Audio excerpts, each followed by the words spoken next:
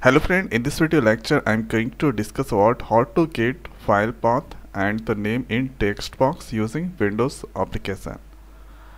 So here this is the form. So here we need to drag our TextBox. So let's go to Tool tab, and here Toolbox you need to write here text.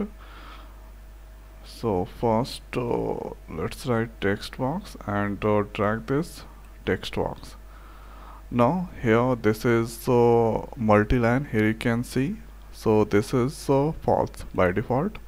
You need to check that true, and after making true you can make that bigger of this text box. Now here after I need one button control. So when user click on the button, then file name or path should be displayed in this text box, and here give a meaningful text name of this button. So writing here click me. Now let's make that bigger, and here after the next is double click on this button control, and here inside you need to write this code. So let's paste.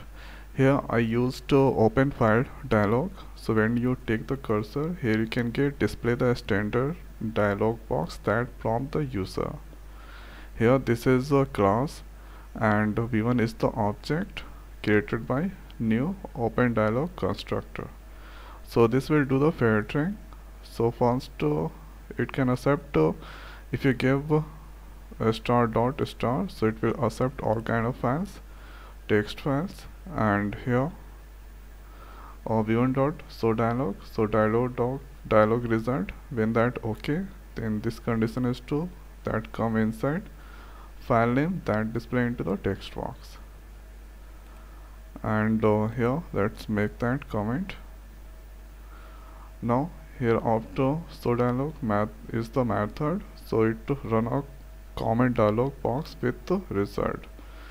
So here return dialog result okay if the user click on okay, otherwise it go to the else. Now when that done, click on this start button. Now you can see here there is nothing inside this text box. If I click, now you can select any files. So let's go on this desktop, and here you can by it's come text files. If you want, you can select all the files. So here this is the XML file, click on open. So here it's only displaying the path.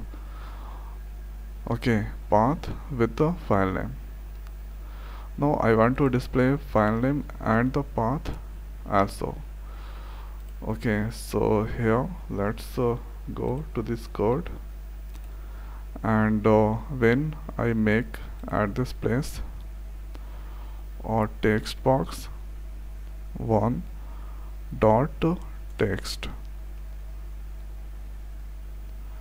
Now here after equal, now if I use v1 dot, so here I'm going to use the file path. Okay, so this is the file name, and here let's copy this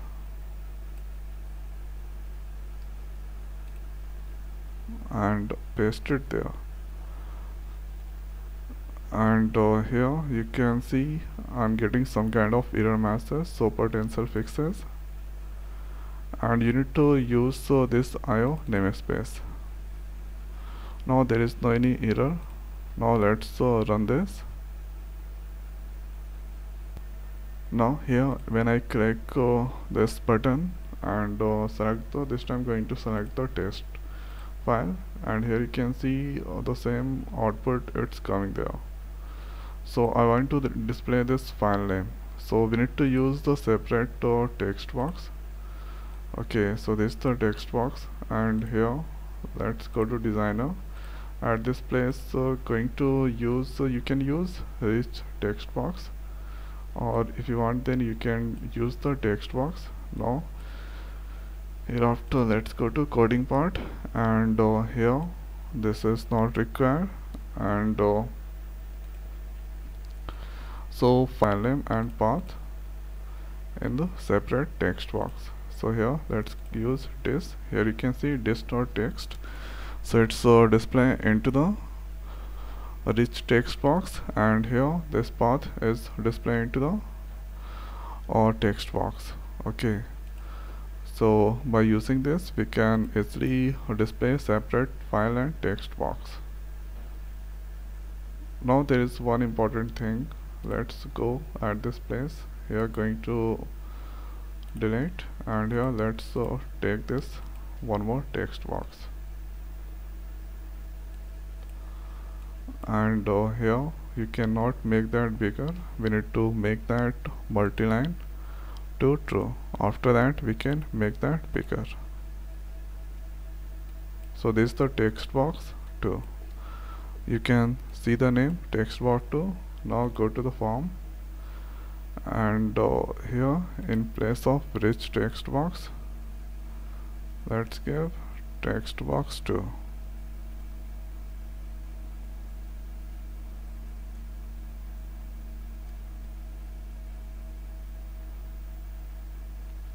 Now use this dot, and let's run this code.